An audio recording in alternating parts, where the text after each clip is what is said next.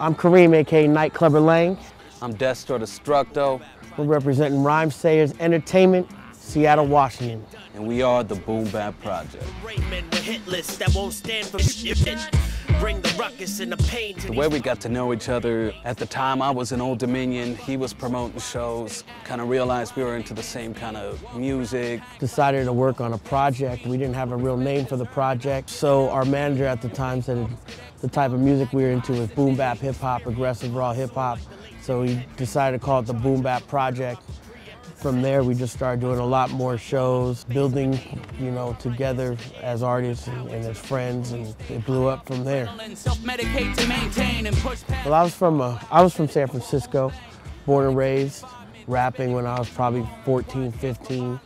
I moved out to the Northwest, decided to start promoting shows, doing the radio. I've always done radio, and it just kind of evolved as soon as I met him.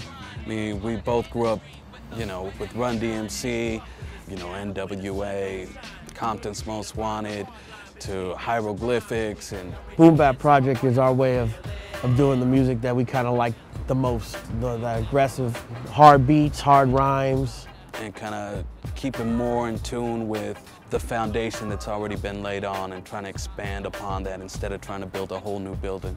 Trying to make the best music that we can, basically.